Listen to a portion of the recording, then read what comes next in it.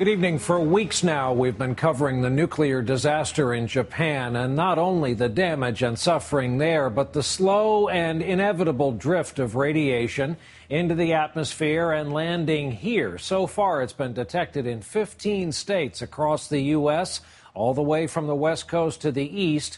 And all the while, we've been told these are minute, trace amounts that pose no harm to any of us.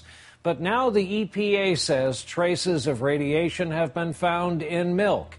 Again, they say far below levels of public health concern, but that won't stop some public concern. It's where we begin tonight with NBC's Tom Costello in Washington. Tom, good evening. Hi, Brian. The U.S. has already halted imports of dairy products and produce from Japan, but radiation travels in the air, it falls on pastures and meadows, and it appears to have been consumed already by American cows. 4,700 miles from the nuclear disaster in Japan, the faintest hints of radiation have now turned up in America's milk supply.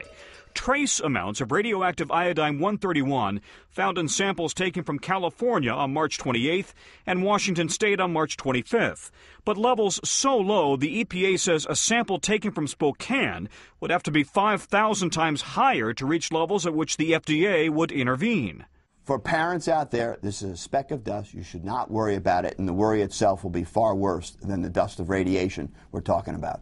The radiation most likely blew in from Japan, fell over the countryside, and was consumed by cows.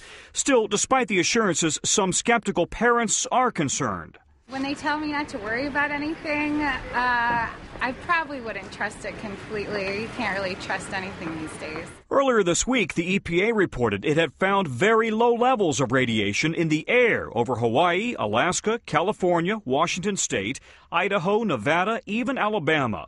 But it urged Americans to keep it all in context, saying, quote, radiation is all around us in our daily lives, and these findings are a minuscule amount compared to what people experience every day. We're seeing potential levels that are perhaps 100,000 or even 1 million below any level of concern. Our system monitors the air continuously in the United States. Still, nuclear opponents say it's all a concern. Since we're at the end of the food chain, it represents a risk if these amounts continue to rise.